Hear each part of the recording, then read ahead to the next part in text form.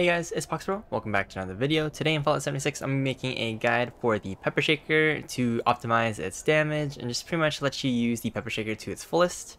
And yeah, I'll talk about all the perk card details and legendary effects in this. If you're interested in the best attachments and mods, I have a guide for that and how to obtain them, but I'll go ahead and mention them in this video as well, just so that you guys can kind of get everything you need for DPS out of this video. Alright, so to get started, I'll go ahead and talk about the mods since I feel like that's the easiest thing. And you can get the mods from regs at Vault 79 on the map, which is in the top right corner up here. You can go over there, talk to regs, get the plans from there. If you have max settler rep and max raider rep, you can also buy the plans for the mods from them, but you do need the reputation. So if you don't have any reputation, then just go to Vault 79 and regs will always have it at least. And the best mods to buy are going to be the Hex Barrel for maximum DPS and the Laser Magazine, which is pretty much like the Fusion Cell magazine, and then the Gunner Sight. This is going to be the best attachments and mods to use for the Pepper Shaker.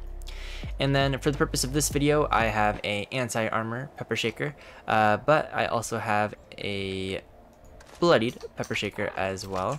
So I'm going to go ahead and use this one for the purposes of this video. But anti-armor is definitely really solid too. But with Bloodied, you do get that like extra damage. But I'll go ahead and talk about the legendary effects since we're already talking about it a little bit. Alright, so this is my Bloodied one right here, and Bloodied will give you a lot of extra damage. So if you're a Bloodied build, go for the Bloodied Pepper Shaker if you can. Bloodied, faster fire rate and faster reload speed, or Bloodied with extra damage while aiming and faster reload speed. Those would like generally be the best. It kind of just follows suit with all the other heavy weapons, like top tier heavy weapon legendary effects. So if you don't want to use Bloodied or you can't get Bloodied, then the next best thing is going to be anti-armor.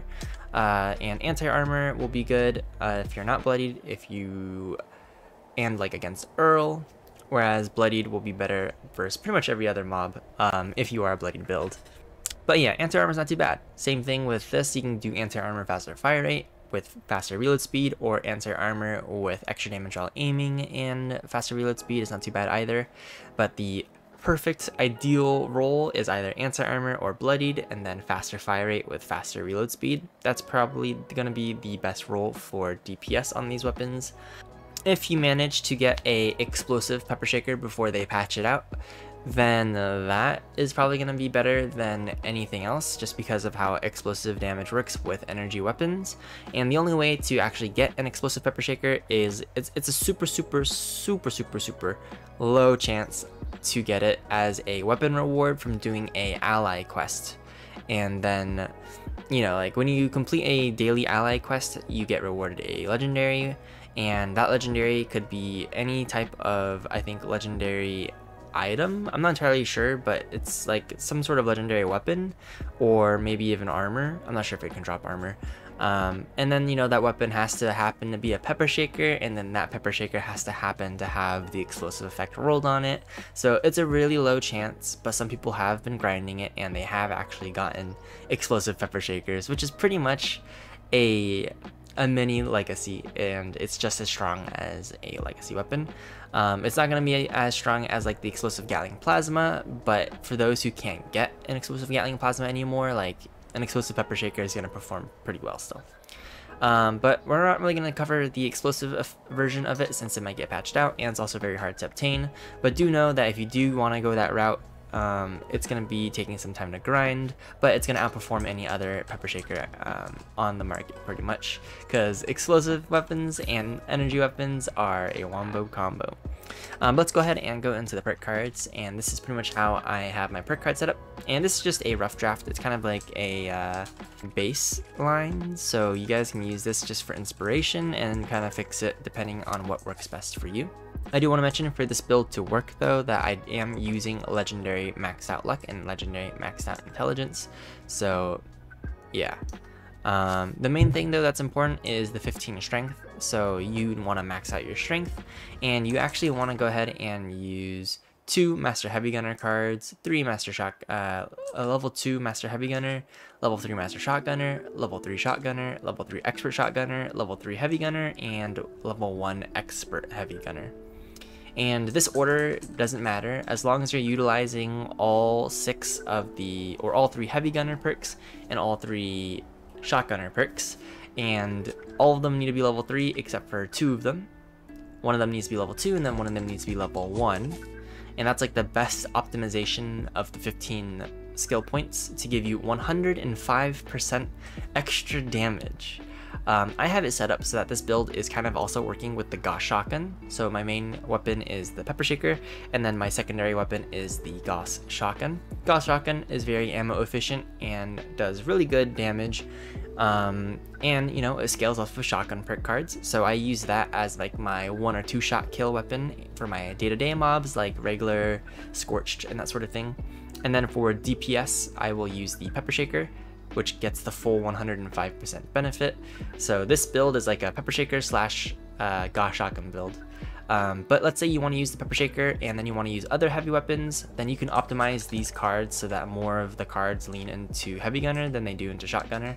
Like instead of using the 1 point into heavy gunner, you would use 1 point into shotgunner if you're not going to be using shotguns as much, if that makes sense. That way in the end you still get more heavy gunner percentage overall. So yeah, it kind of depends on like what weapons you want to be using with the pepper shaker, whether it's going to be shotguns more or if you're going to be more of a heavy weapons build. But this is the setup to get 105% on strength and yeah, 105% damage buff to the pepper shaker.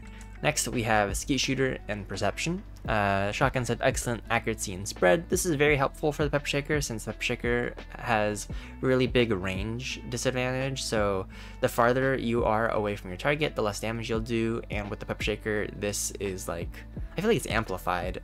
You have like really big damage drop off, so skeet shooter helps you get just a little bit of extra accuracy at range since naturally it drops off so much quicker. Grenader, good to have. Grenader is optional here. I use this for my Tesla rifle so that it arcs more targets, but you don't necessarily need this for this build. You could easily swap that out for glow sight or like a 2-star glow sight, or you could do a 2-star exterminator depending on what you're fighting, or just don't even have those 2 points in perception. For endurance, this stuff is completely unrelated to the build. It's mostly just for my own build for survivability. I have life giver, fireproof, and radical for carry weight. Since I'm playing Bloodied. So these are all optional in endurance. Strange numbers, if you're running mutations, strange numbers is really good, so that's also optional.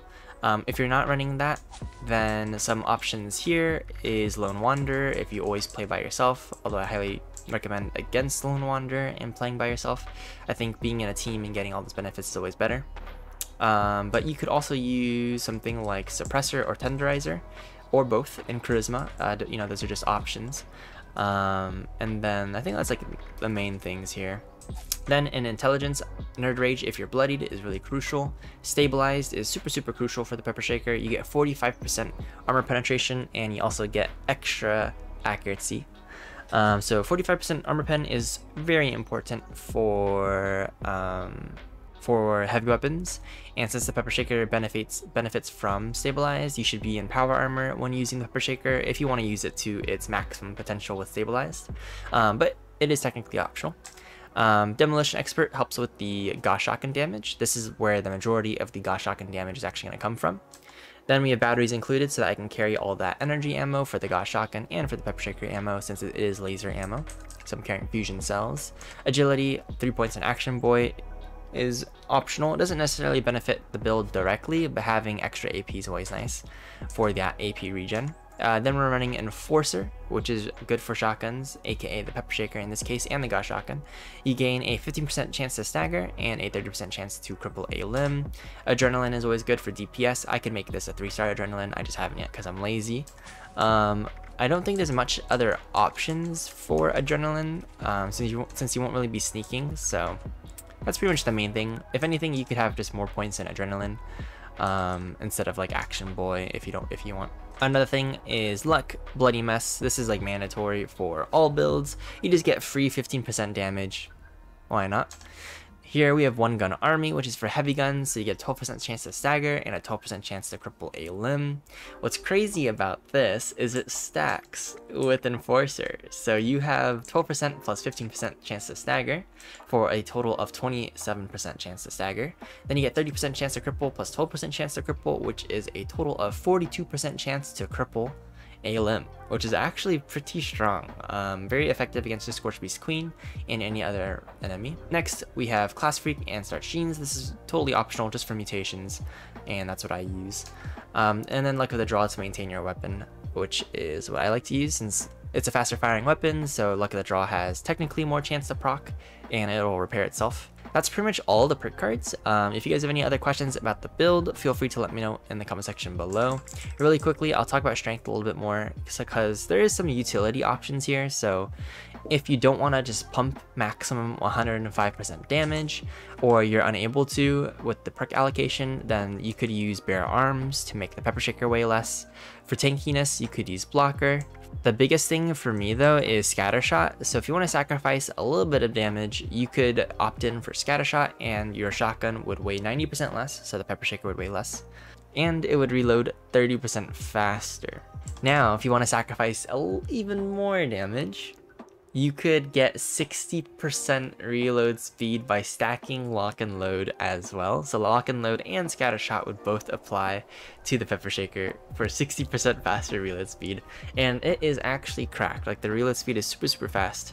I'll show you guys a quick little comparison. So this is the reload speed without those.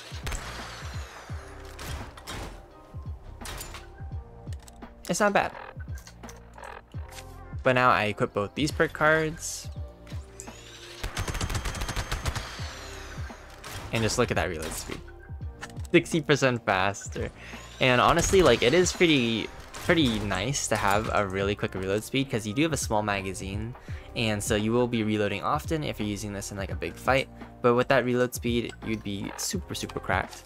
But you do sacrifice a bit of damage. And yeah, if you wanted, you could opt for just one of them. If I was to opt for one of them, I would just do scattershot, so that way you're not sacrificing a bunch of damage, but you still get like a 30% faster reload rather than a 60. But yeah, those are just your options depending on like how you want to play. You can kind of test it out and see what you like. So that's pretty much the build. And if you guys have any questions or concerns about the build, feel free to let me know in the comment section below. But really quickly, I'll go ahead and demonstrate the damage with this current setup, which is the 105%, and then all the other perk cards that I talked about. And I'll just kind of show you guys what a Bloodied pepper shaker can do. Alright, so here we go. So we're at West Tech, the nice and trusty weapon testing site. And right now we have 50 bullets in the magazine, so I'm going to try to do all headshots here. All headshots except one, and you can see it used only 6 bullets. So yeah, it kills pretty fast. The time to kill is pretty fast. I will say it is about 10% to 13% less damage than a gauss minigun, but the ammo is a lot easier to maintain and a lot lighter. So, you know, it's not going to be like a top DPS weapon, but it is definitely fun to use and still pretty decent at clearing like any of the content that 76 has right now. But if you do want to do maximum damage, like just as an example of a comparison, the gauss minigun is going to be doing about 10 to 13% more DPS than the pepper shaker. But yeah, if you don't mind that, then this is definitely a great weapon to use. It's a lot of fun. But yeah, if you're interested in using pepper shaker, hopefully this build helped you. This build guide helped you out and kind of narrow down how you want to make your build. If you guys have any questions, comments, or concerns, please let me know in the comment section below. Otherwise, until next time.